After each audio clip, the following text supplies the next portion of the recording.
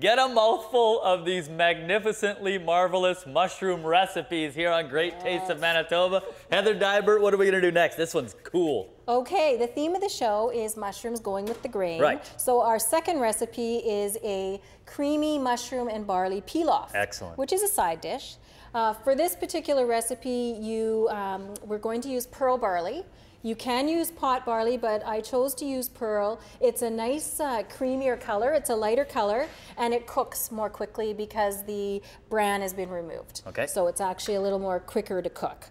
So what we're gonna do is basically you get a saucepan going with some butter, margarine, and we've got some shallots that I've got cooking in there, which is a cross sort of, it's in the onion garlic family, but it's a much milder onion. It's a really nice flavor in this recipe. So you get that going, just saute that very lightly, and then basically it's a one-pot dish because you're going to put everything into the saucepan and let it cook.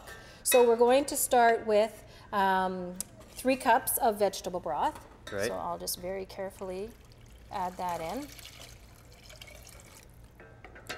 Okay, and the barley. The barley. And I this love is barley. 1 cup. So it's a 3-to-1 ratio when you're cooking barley.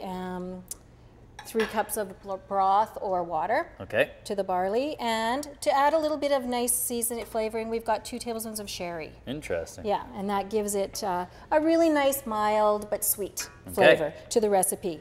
In this particular recipe, we are going to be using the shiitake mushroom. Now, the shiitake mushroom, Yes. which is delicious, and that's an understatement. Also, the shiitake is the only mushroom where you do what?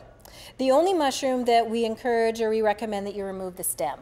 It is quite woody, and so we do recommend that you remove it before you slice it up and cook it in anything. All the other mushrooms are fine. You can use the stem. So basically all you do is once you've washed them is just wiggle the stem back and forth and then twist and pull. Nice. That is going to be, everyone, your teachable moment. Shiitake mushrooms, remove stem. Yes.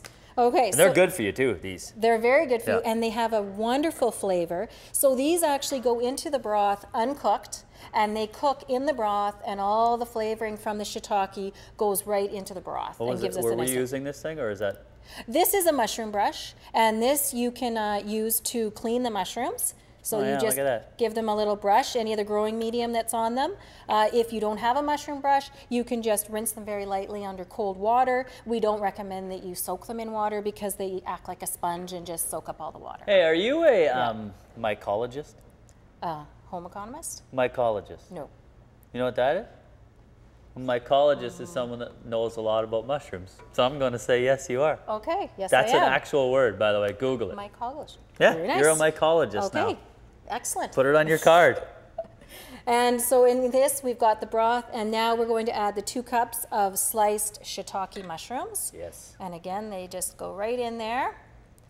And they will cook, they will actually soften up slightly, of course, and they will shrink a bit. I like that it's all in one pot. All one pot, all your flavoring, everything in there. So at this point, you want to bring it up to the boil, and then you want to reduce it to a simmer for about 18 to 20 minutes. Okay. Okay, and then it ends up looking like this. Yes. Can you get on that? I mean, it looks delicious. I love mushrooms, and the barley is going to be, that's a good looking dish. Yes. All right, but then we're not done. Not quite done. We are going to do what? So at this point, we're going to add some extra flavorings to it, just to jazz it up a bit and just to burst it with flavor. Okay. So we have a 1/4 cup of Parmesan shavings. Shavings, yes. Just sprinkle? Yep. Liberally? Liberally, yeah. And again, we're going to mix that in because at this point it is hot and it is going to melt the Parmesan cheese. Yep. Yeah. So that goes in, and then we have a 1/4 cup of dried cranberries or craisins. And we also have some fresh thyme. Excellent. And we're just going to, all you do is basically take it right off the stem and just move your fingers right down the stem and add the fresh thyme, and that gives a wonderful flavor. And you just stir that in. A good dish. Isn't that nice? Yeah. And that becomes your... What would you, if you were serving this at a dinner party at Heather's house, you would serve this, like what would you, I'm not gonna lie, this is gonna overshadow some of your mains. It is. It will go with any main. Yes, any of your mains, it's a wonderful side dish for any of the mains. That is great. I'm going to try it. All right. Please, can I? Yes, definitely. Yes. World's smallest spoon.